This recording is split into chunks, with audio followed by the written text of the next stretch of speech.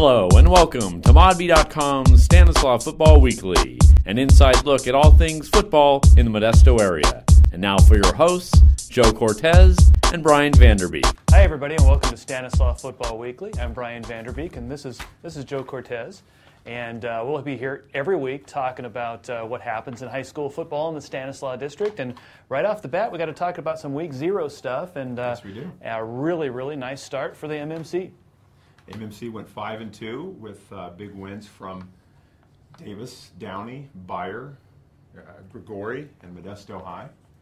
The only two teams that didn't win, of course, were Enox and Johansson. And they both lost pretty big. Yeah, Grigori opens with a big stadium dedication win. That's right. They dedicated Don Lanfear Stadium, named after the longtime Davis High coach. 15 years at Davis High, ultra successful, and one of the really good guys in the district's history. Yeah. Modesto also opened up with a big win against Ceres, and both teams had a lot of offense in that game. They do. They have a lot of offense. We're not sure about the defenses. That's right. But Modesto won 74-41, and both teams just went nuts offensively. Modesto got a big performance from quarterback Tiki Tonga, threw for 216 yards, rushed for over 100. I think it was 122.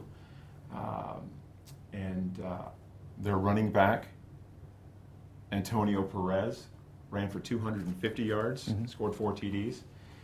And then on the other side, Ceres quarterback Brad Boussard threw for 437 yards, completed 27 of 44, 6 touchdown passes, so offense galore.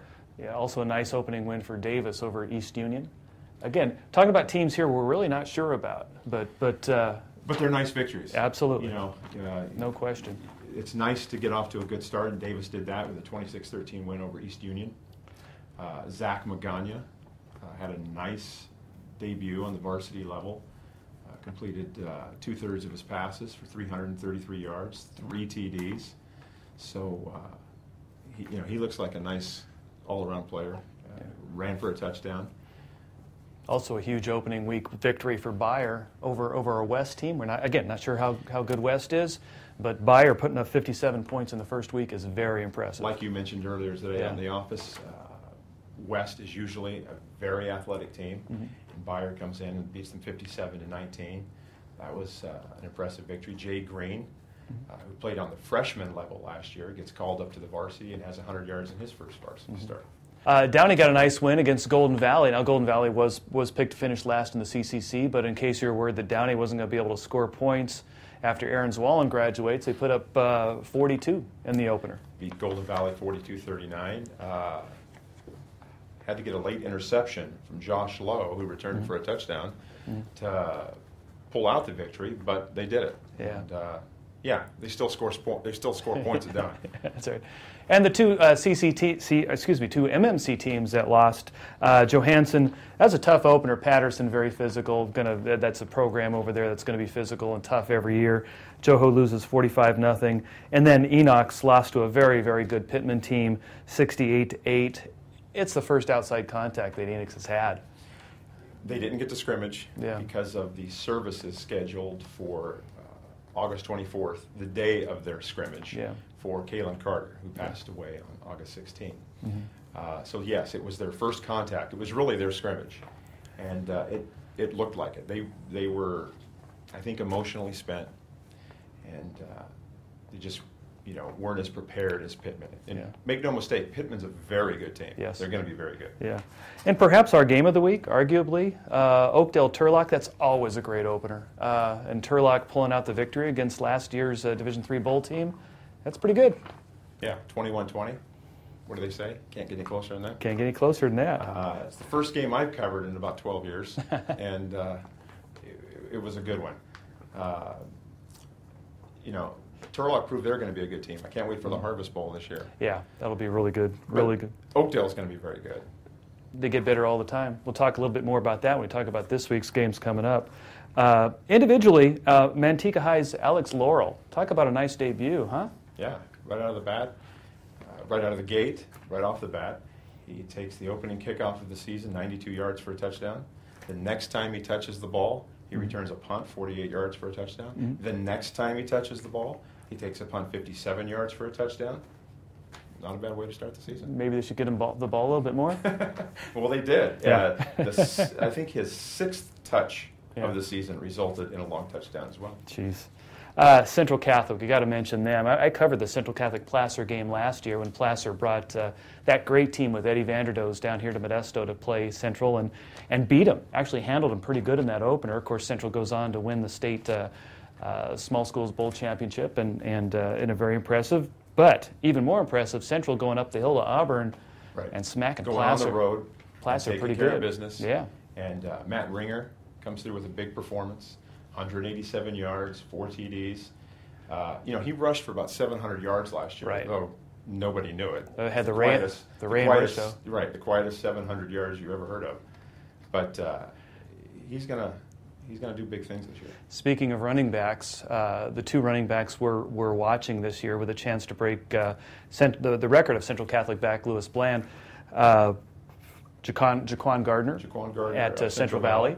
Had a pretty good opener. Not a great opener, but a pretty good opener. Well, he faced a really big, physical Manteca team. And, that was going to be a real challenge game for him. He rushed for 125 yards. Yeah.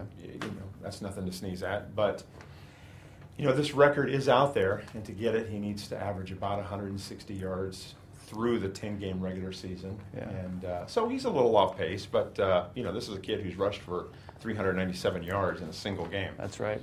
Well, the other back that had a chance at the record, unfortunately, it doesn't look like Stephen Machado at Oristimba is going to get a chance now. He had a tweaked hamstring coming into the season, and I guess he really just about finished it off during warm-ups for his week 0 game against LeGrand.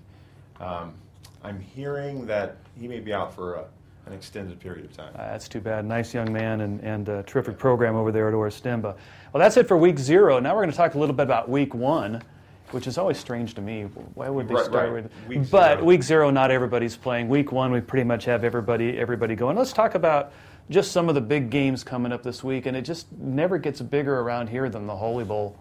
Central Catholic, St. Mary's. Yeah. I think that was our first clue last year that Central was going to be something special when they defeated St. Mary's. A St. Mary's team that played De La Salle closer than anybody in the state last year. Lost to them by, I believe, 6 points. Yeah, it was close. It was close. It was close late in that game, and Central Catholic went there after losing to Placer and handled them pretty good. I've covered a lot of Holy Bowls in the past.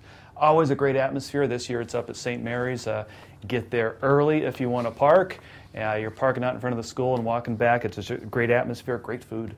Really? Oh, yeah. What do they serve? St. Mary's does it well. They do the whole thing out there. The tri-tip, the sausage, and you eat well at these games. You want to trade games? We'll see. Another game we're looking at pretty closely here is the Merced Downey game. They're both coming off big wins.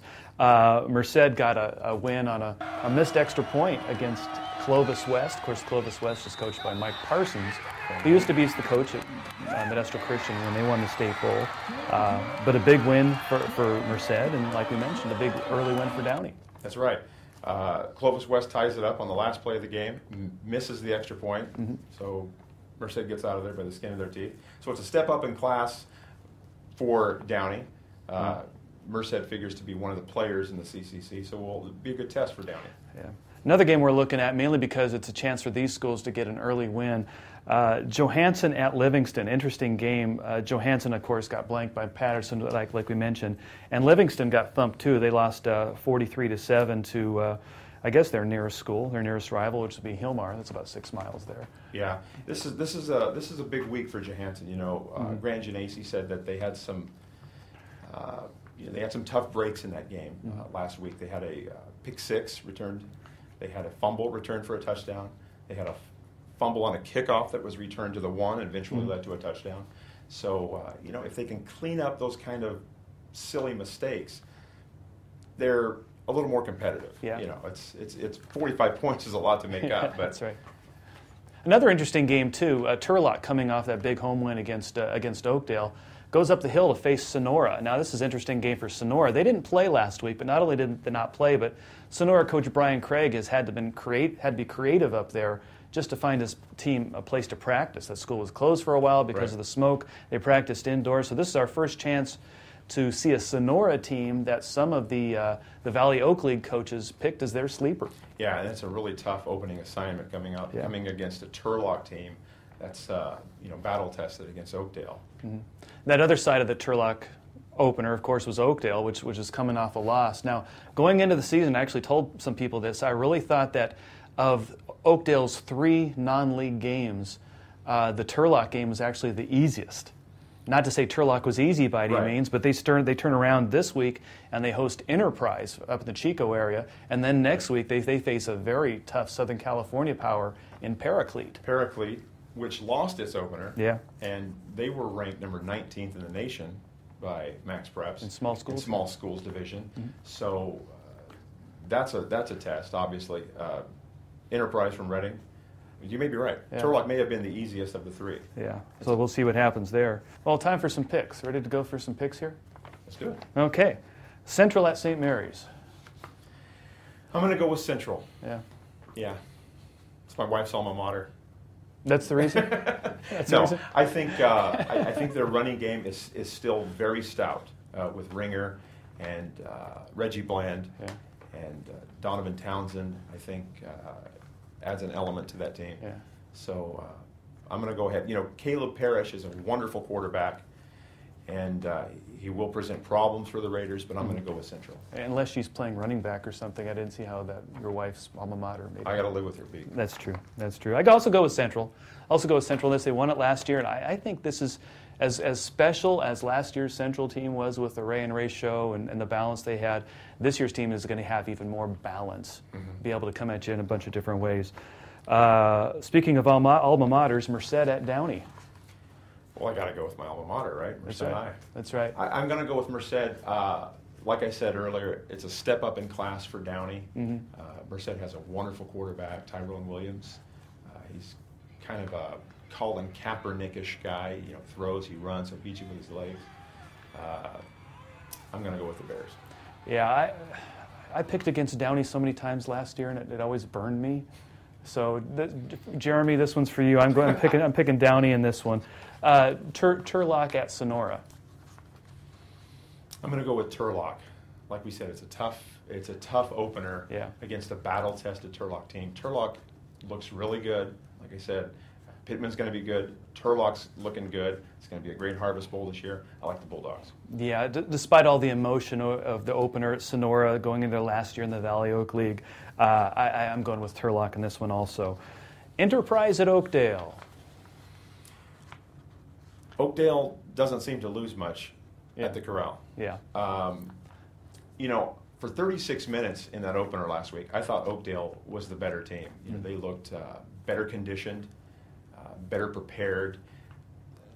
Turlock got a break or two in the fourth quarter and then kind of leaned on Oakdale with its size. I like Oakdale. Yeah, especially at the Corral. Yeah, I like Oakdale in the Corral, and again, just the food bowl. You got to get to an Oakdale game for the tri-tip. It's the best around. I will. And the Central people argue with me about it, but different process there, and Oakdale's is really better. And the last game we're picking is Ripon at Linden. And speaking of alma maters, I'll take this one. Ripon High grad, go Indians, and they'll handle Linden this week. I think they will. I think it's a step up in class for Linden. And Ripon hasn't lost a regular season game since 2011. So I'm picking the Indians. Yeah, there we go. Well, that's it for this week's edition of Stanislaus Football Weekly. For Joe Cortez, I'm Brian VanderBeek. Hey, go out and see some high school football.